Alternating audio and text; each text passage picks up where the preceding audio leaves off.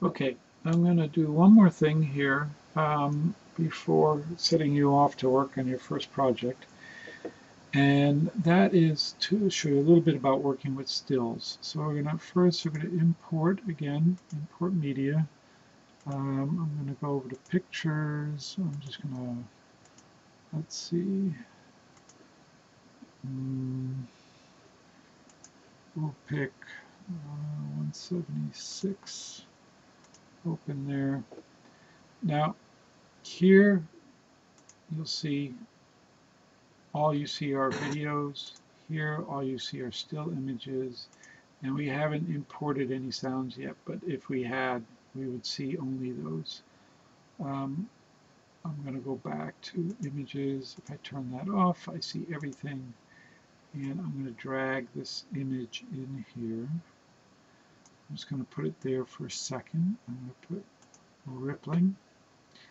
I'm going to put that there, turn rippling off, drag in my image. Now, images default to about 5 seconds. I can drag it a little longer, and then by turning rippling, back on, I can turn it on. So I have a little bit of a transition there. Now the cool thing about this is I can do pan and zoom. So you see when the picture comes in, it'll be full frame. I want to match my project aspect. That means we'll get into that later. I want to do that in both cases, and then I'm going to zoom in and hit preview. See what that looks like up here. Okay, good. Stop. Now, so let's take a look at what that looks like. Here's the end of the first video. Jump cut to the second video. Jump cut to the image without sound. You see the zooming in, and now there's a crossfade transition to another video. And hit stop.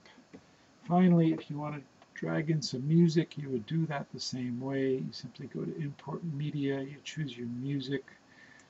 Let's do that, import music, my music, and we'll just pick something up there.